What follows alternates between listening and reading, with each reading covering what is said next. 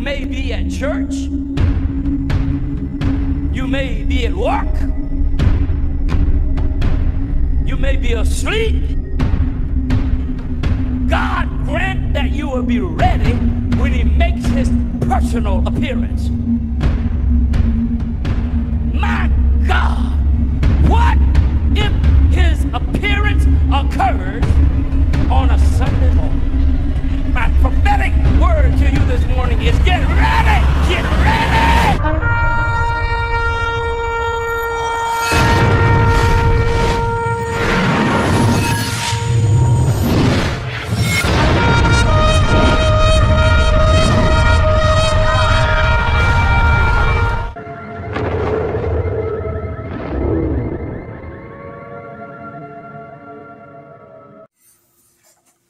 Hello everyone, welcome back to the channel. Share, subscribe, like this video, make sure you put your prayer requests in the bottom.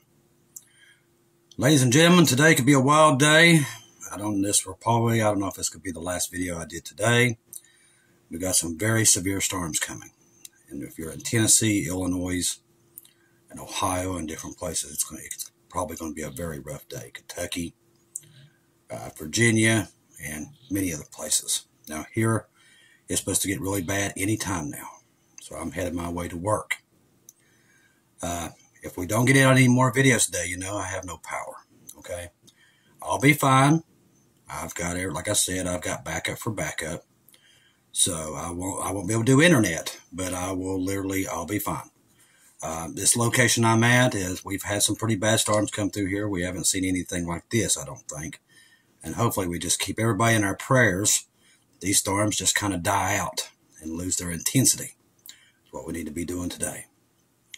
Now, late last night, Iran came out pretty much blaming us for what happened with Israel, because we're in with Israel, as they would say.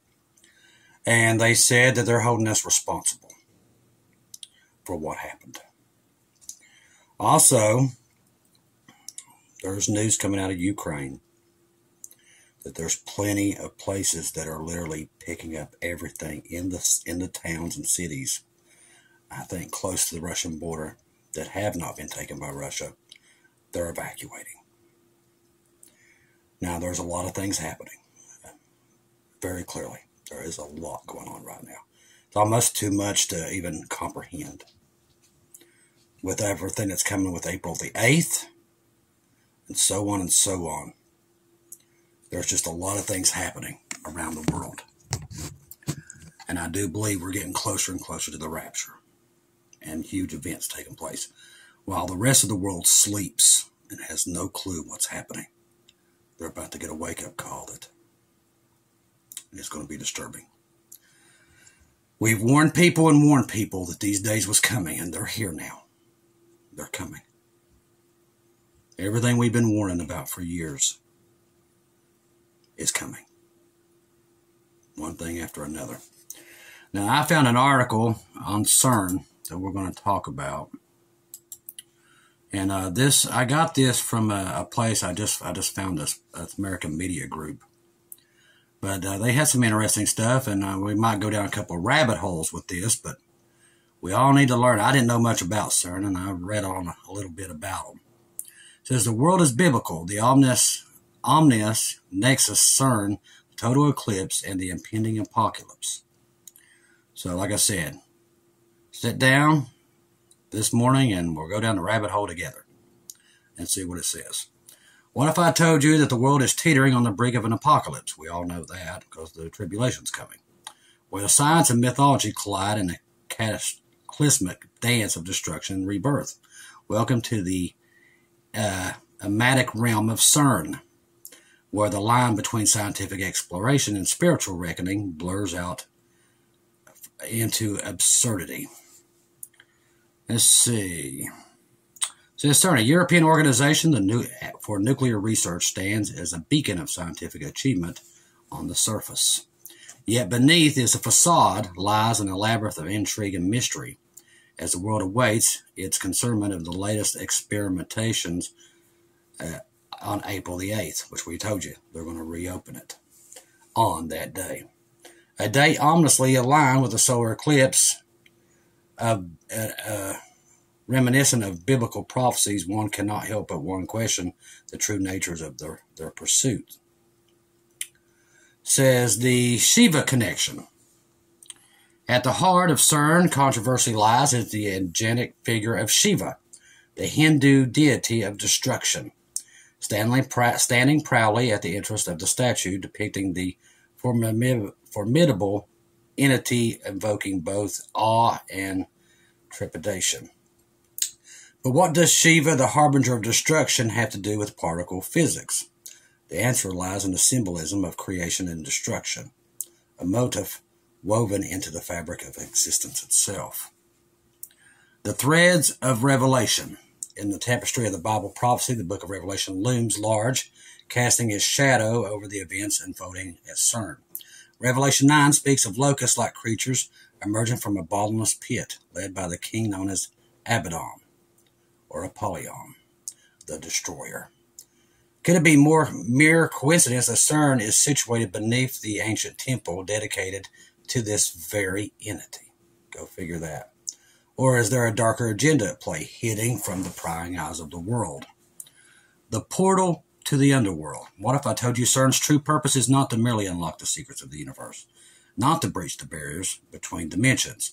It may sound like a plot of a science fiction novel, but the evidence speaks for itself. From their logo bearing the infamous number 666 to the explicit reference to opening other dimensions, CERN seems poised to usher in a new scientific discovery of unleashed forces beyond our comprehension. As the countdown to CERN's experimentation ticks even closer, a sense of unease pervades the air. The convergence of scientific ambition and ancient mythologies paint a chilling picture of what lies ahead. Are we on the cusp of a new age of enlightenment? No, we're on the cusp of the rapture of the church. And it says we are catering towards our own destruction. The choice lies in the hands of humanity, but time is running out, more than what they know. The call of salvation, the face of impending tribulation. There is but one beacon of hope, salvation, and that's through Christ. While the world grapples with uncertainty and fear, the promise of redemption shines bright. It's not too late to turn away from the path of destruction and embrace the light of the truth, which is what we say, get on the boat. Let us heed the warning signs and seek refuge in the arms of the divine grace for the end. As the world braces for the collision of science and spirituality, one thing remains clear. The truth cannot be concealed forever. Whatever CERN heralds the dawn of a new era or the onset of an apocalypse, only time will tell. But one thing is for certain, the world is biblical, and the stakes have never been higher. Will we heed the warning signs? Or will we be consumed by the darkness that lurks within? The choice is ours to make, but choose wisely. For the fate of humanity hangs in the balance. We already know what happens to humanity. The Bible already tells us. In the shadowy realm where science meets mythology, CERN stands as a testament to humanity's insatiable curiosity and its boundless capacity for both creation and destruction. As the world watches with bated breath, the stage is set for a confrontation of biblical proportions. Will we unlock the secrets of the universe, or will we unleash the forces beyond our control? The answer lies in the heart of the abyss, waiting to be discovered. CERN, where science and supernatural collide. CERN, the large hardened collider, and supernatural. These are strange convergence between modern science and the ancient gods of the old world.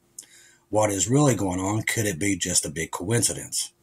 I sat down with Dr. Thomas Horn and asked him to share his thoughts on the opinions regarding what's going on at CERN and the strange connection with the Gotthard Tunnel, fallen angels, the Bible, and ancient ones in the video. Tom Horn shared his unique perspective on CERN laboratory where science and supernatural collide. Tom Horn, which I love to listen to, is an author, filmmaker, and speaker of unique perspectives of the CERN laboratory. CERN is where scientists work on some of the most cutting-edge research in the world. And Tom's upcoming documentary, the End Times Production, which I love, I watched it, goes into more detail on this. So what we're thinking with them trying to open a portal, that is literally what they're trying to do. And they might be trying to open it on the day of April the 8th. that could be exactly what they're doing. And it's funny that little Scholar was talking about this, about a gate. And the last time he did that, we had the incident which happened in Miami. So that kind of got my ears, and my eyes going a little bit to where I started doing some research. That this could be what they're trying to do. They're trying to open a main portal that would literally be like a portal to hell, basically. Could be what they're doing. There's different other things that they're talking about that could possibly be happening also on April the 8th. What I will tell you guys is to be careful on that day. There's a reason why God keeps showing us that day. And it's not good. Whatever's going to happen on that day is not good. Listen to me very clearly. Not only does it mark an X on America, but people, there's something sinister behind it. I really do believe that. I believe something is getting ready to happen. I don't know what it is. But for God to warn me over 5 times about this event, it's not something good. There's a lot happening. And I do mean a lot. Now I want to read this. It says, the Biden administration's war against government of Israel. It says, the war rages on in the Gaza Strip, northern Israel, Lebanon, Eilat, and other streets of Israel cities in Iran, Palestine, Lebanese, Syria, Iraq, and Yemen proxies maintain to escalate their operations against the Jewish state. Unmoved by the state of affairs, Israel is left by the reinstatement of anti-government riots that occurred regularly through the 3 quarters of 2023. The new round of leftist politician violence began officially on Saturday night in Tel Aviv and Jerusalem in the first of what has been billed as 4 days of protest, as was the case of this anti-government protest before Hamas' invasion of a 1-day Holocaust in southern Israel on October the 7th. In the current round, demonstrations are followed by riots in which few doesn't participate. See, this leftist movement, which has destroyed America, is people that believe that we need to go back to basically a communism or a communist state. These people don't believe in freedom. You have no freedom of speech. That the government rules over everything. They tell you when you can buy stuff, when you can go to use the bathroom. That's what these people want. And it's never worked. These countries always fall. And either that or they're just basically a jail country to where you're just in prison. Look at the Chinese. Those poor people can't do anything. If you do anything wrong, say anything wrong, you can't even buy groceries. This is the same system that Satan will usher in under the Antichrist, this socialist government. It'll be worse. But that's what this is. This is a prelude to it. As before, riots feature bonfires along with major traffic arteries, assaults on police and ultra-Orthodox Jews, threats to murder Israel Prime Minister Benjamin Netanyahu, storming police barricades protesting the premier's home. They also involve in massive aggravations of numbers. Massive numbers of protesters on Sunday night in Jerusalem. For instance, organizers proclaimed the participation of 100,000 protesters. But aerial photographs of the event indicate that the most a tenth of that number showed up. It says before October 7th, rioters demand the overthrow of the government due to an anti-democratic policy of corruption. The new rallying cry is to free hostages. On Saturday night, relatives of 10 to 134 hostages declared to return our loved ones, and we have decided to work in service of Hamas. We are demanding that Israel's government accept the organization's demands immediately. If not, we'll burn the country down. These poor people. But see, we have that here. See, they believe that you can just, hold hands and sing Kumbaya with your enemy. And that's what's caused all this mess, believe it or not. That thought that you can be friends with North Korea, China, Russia, dictators. These people only see one thing, and that's weakness. People hated Trump for that, because Trump was not in fear of these people. He wasn't trying to hold hands with them and do jumping jacks. What he done is he stood up to them and scared them. Biden makes these people laugh. And they know that America can be destroyed under his leadership because they're weak. Dictators see weakness differently.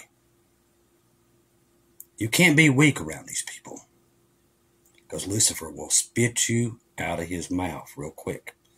He'll suck you up and then spit you out. And that's what we're seeing. God let these people get what they wanted. This type of governments around the world. He wanted them to see what it leads to. And now they're about to. Be sure the number of reasons this is happening, but perhaps the main one is revealed on March 17th by the riot leader Amar Deer.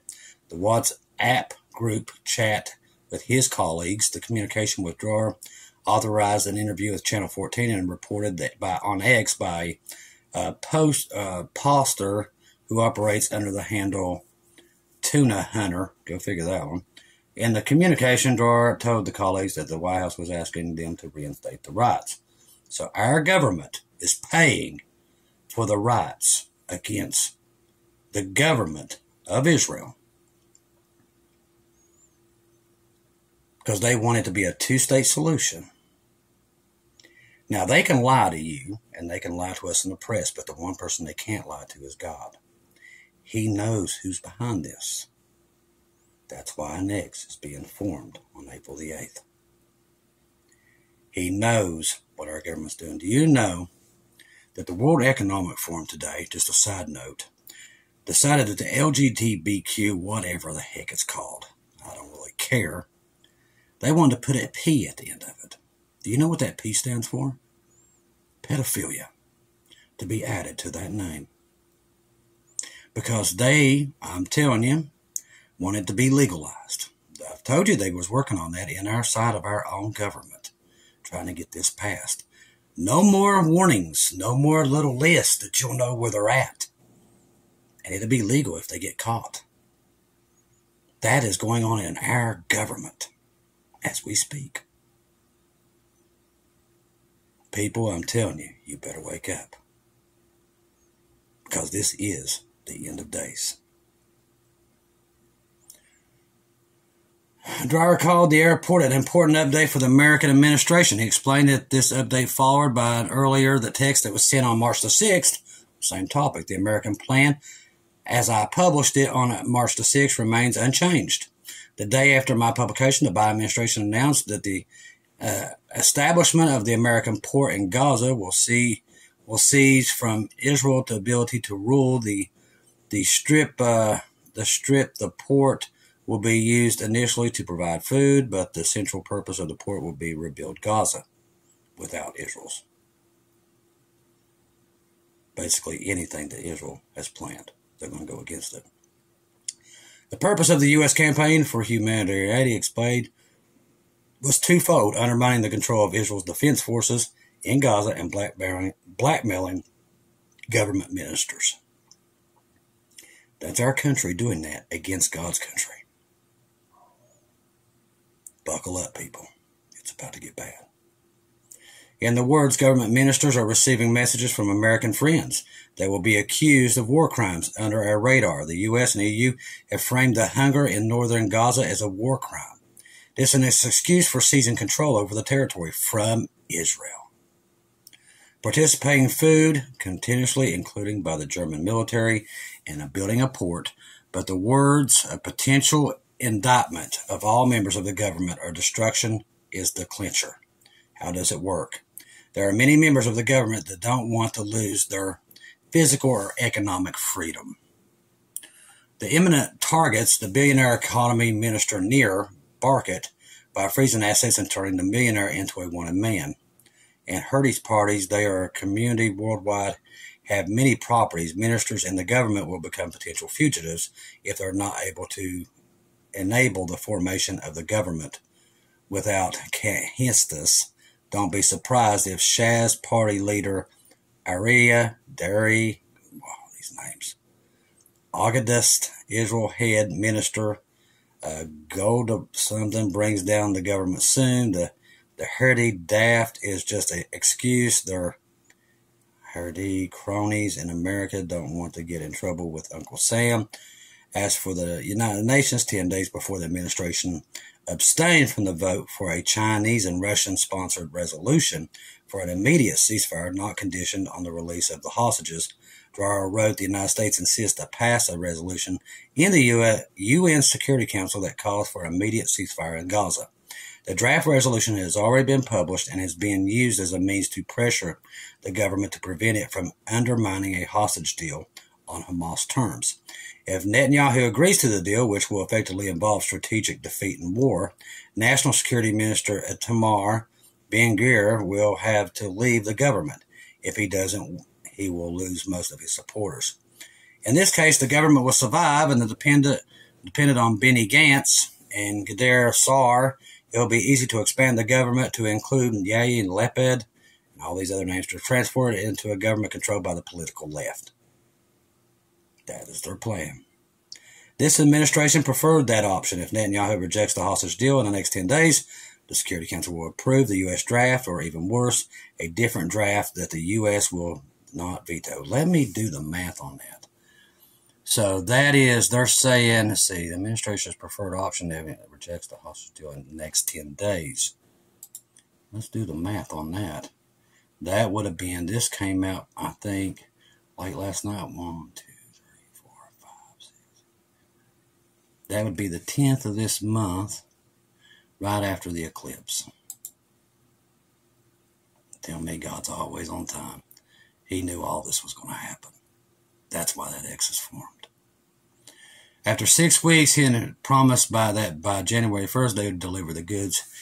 And in practice, the final deadline for Americans gave him was Ramadan. Then we didn't deliver. The U.S. administration understood that they can't trust Gantz. Maybe he'll be comfortable prime minister in the future, but the Americans seized full control over the management of the war against Netanyahu.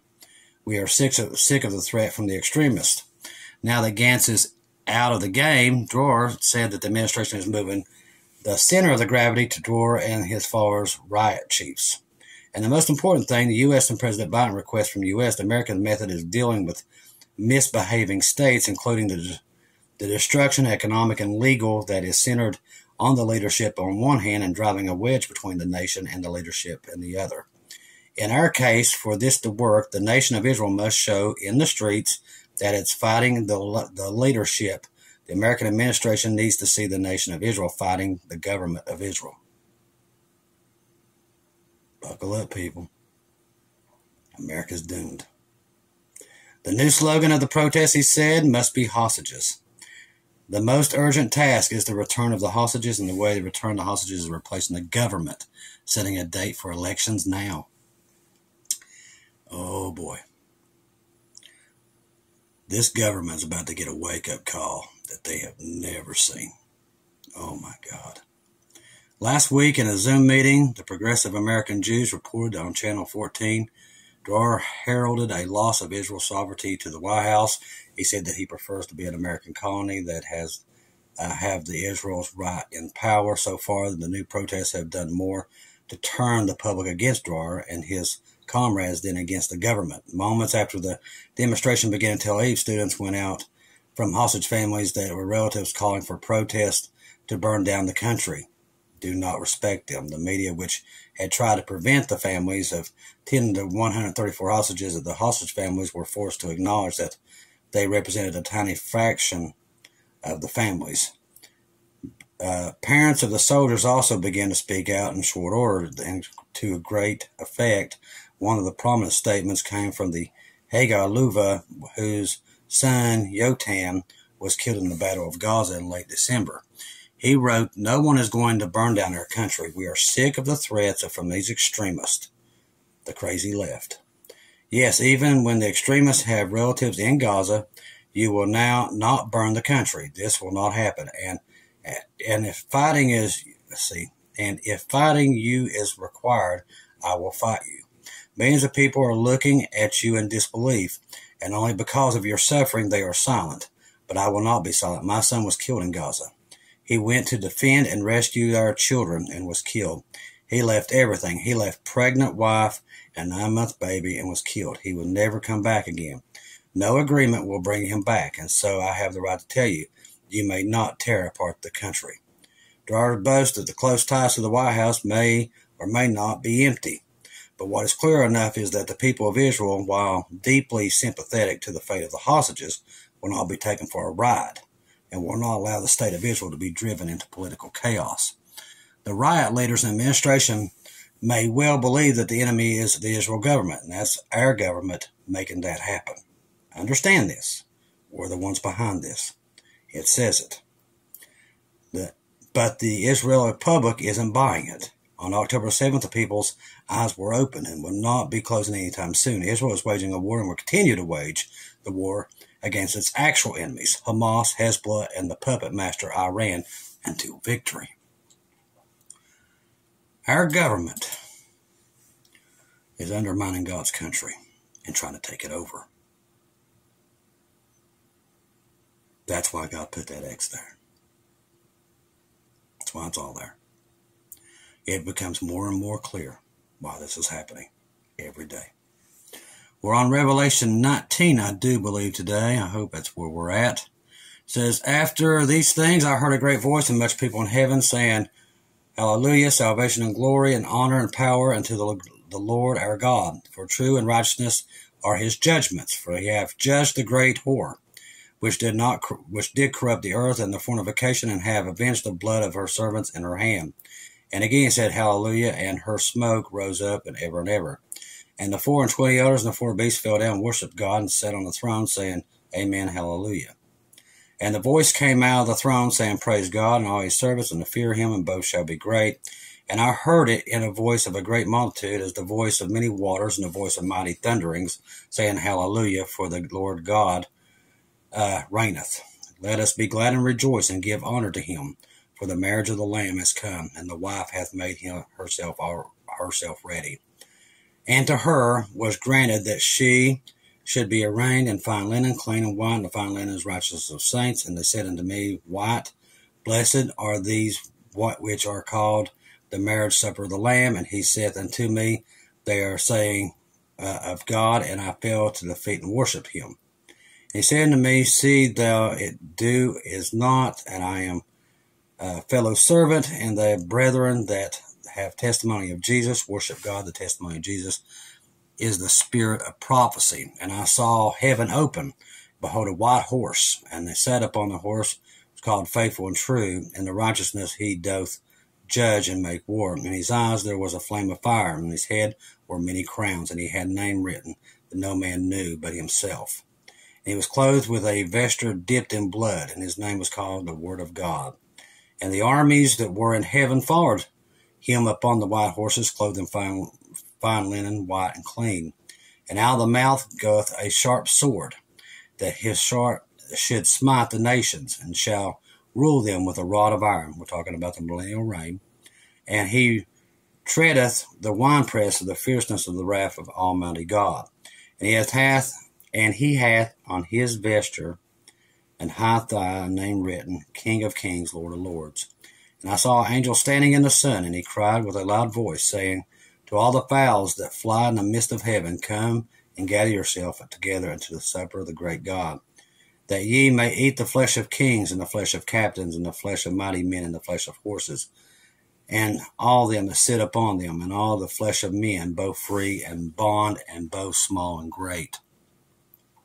And I saw a beast, and the kings of earth and their armies gathered together to make war against him that sat on the horse and against his army. We are his army that comes down with him.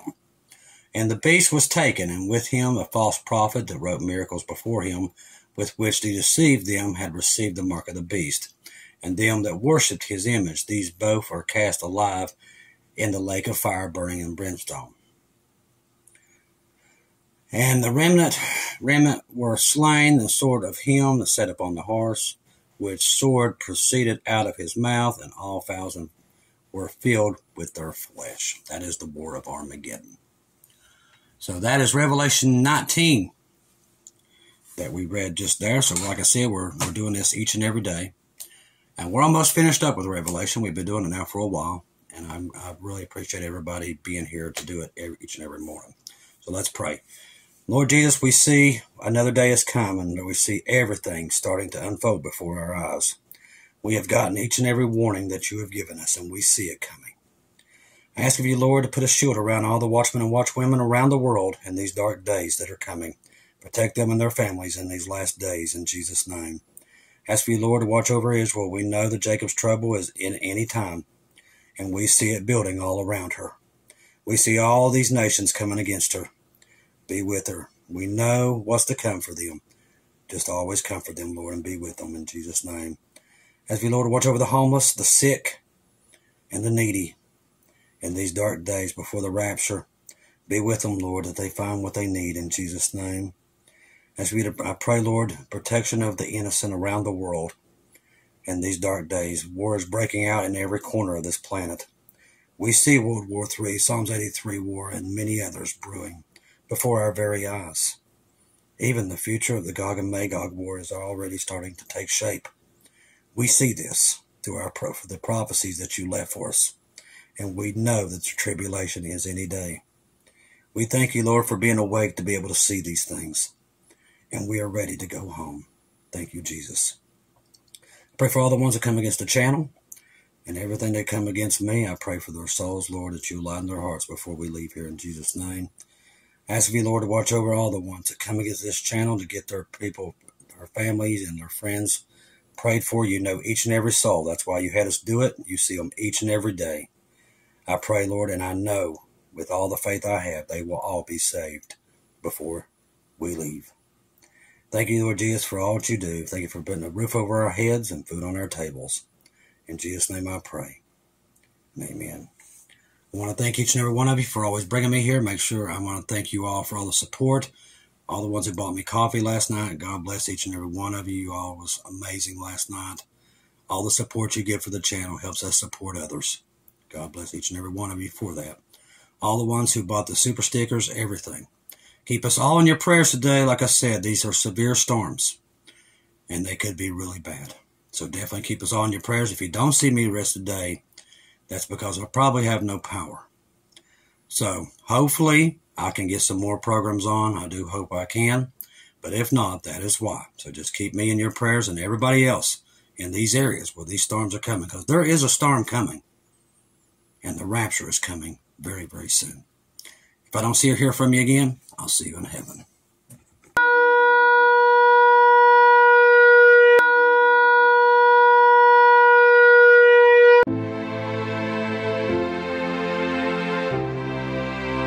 Thank you once again for tuning in to Global Rapture Watchers, where we do daily updates here on YouTube, letting you know that we're one day closer to our Lord and Savior coming back. Thank you for all the support for this channel. This channel was created for God's sheep, those that are waiting for their Lord and Savior to come back and get us in these last days. We do updates once to 2 times a day here on YouTube. Thank you for all your support for the channel. God bless each and every one of you.